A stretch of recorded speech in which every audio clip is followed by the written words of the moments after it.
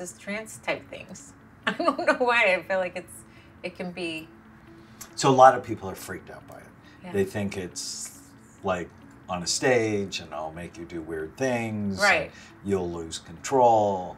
And none of that is true. Okay. Most people remember the whole thing, but it's a different brain state. It's a different emotional state.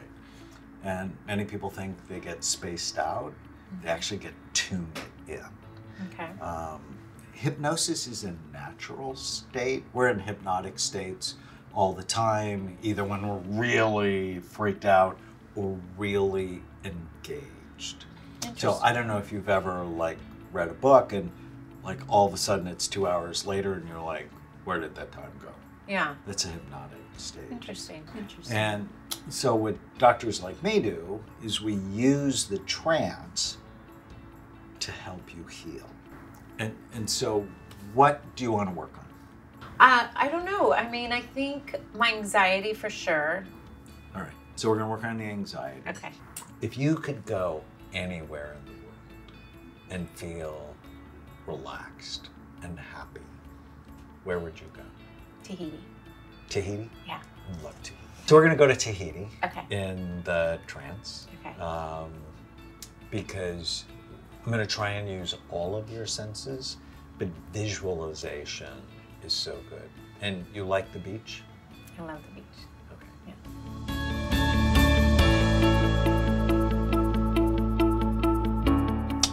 Ready? Yeah.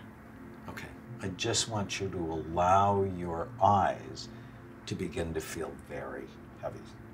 Okay? Can I put my head back? Mm-hmm. Excellent. Now I want you to imagine yourself at the top of a long staircase. A beautiful staircase. The most beautiful staircase you can imagine.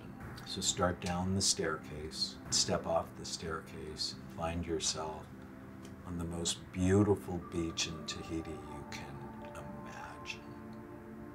And I want you to experience the beach with all of your senses. And notice in the distance a little ways, there's a natural pool.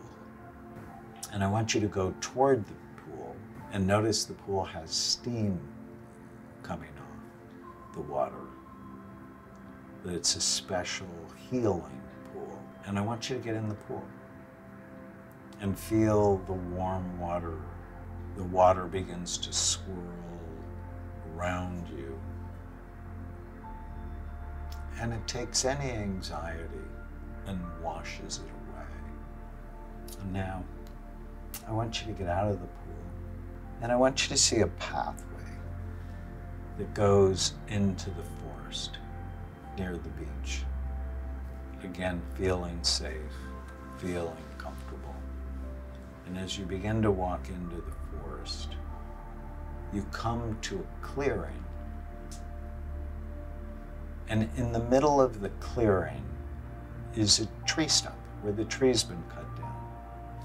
But on the stump is a picture of the traumas that you've had, the times that have made you sad, the times that have made you anxious. And there's a lot of pictures. And I want you, just feeling safe, to look at them. Begin to go through them. The craziness with the OC Housewives, the stalker, the court, other traumas that we haven't even talked about. But I also want you to notice that next to you is an axe. And I want you to take the pictures and put them all in a single pile and get the axe and start chopping them up. And do it with energy and enthusiasm. Because these are events in the past that you don't need anymore, that have occupied way too much of your mind. And you find, as you begin to cut them in half, and then in quarters, and then in eighths, the more you chop them up, the more that energy begins to dissipate. And pretty soon, with a lot of energy and enthusiasm.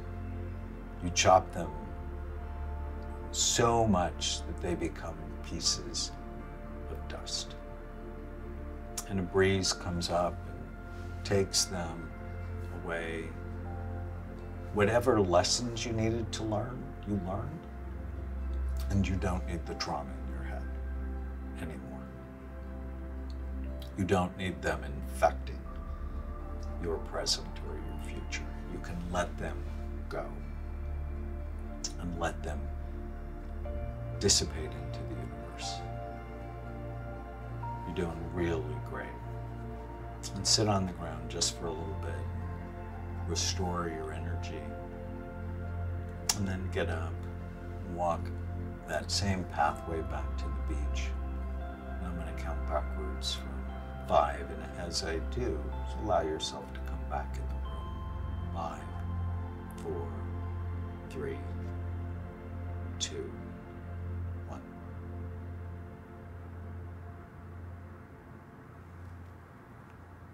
Can I cry now? What was that like? It was very cool. No, I think it really helped them. Just chopping it away, just making it so small that it turned to dust and blew away. It felt very free. So what did you see in the pictures? Oh gosh, so much stuff. I saw a little bit of my childhood and some stuff, you know, that happened there. And I saw college and the guy that had me in the closet with the gun to my head. I saw certain cast members of Housewives. And then I saw, you know, the courtroom and the person that, you know, I was in court with and having been stalked for so many years and just like almost like flashes of so many pictures of that person because there was just so much stuff that happened repeatedly over and over. But then when you said to stack them up and like just even that first like karate chop to it just felt so good. It was just like, yeah, and you like, and then you just kept doing smaller and smaller. And then when they get to that, you know, place where they like disintegrate. And then what happened for me is the dust almost went up like in like a tornado type of a vision for me. And then it was like all of a sudden it just was like, and it went everywhere. And like I said, it felt like it just like had dissipated into the universe and like the universe swallowed it whole for me and took it away from me. You know what I mean? And it felt really freeing. And I love Tahiti, so that was fun being there. Well, it's part of disciplining your mind. It's like, okay, what am I going to let my mind do? Because if I don't discipline it, it tends to go to what's wrong. It tends to go to what we're afraid of. Right. Hypnosis is so cool because it activates your thoughtful brain, calms down your emotional brain. Yeah. Because you weren't spaced out, right? You were with me. Yeah, for sure. For sure. Yeah.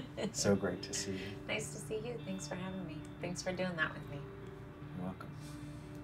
I'm going to let everything just go in the wind.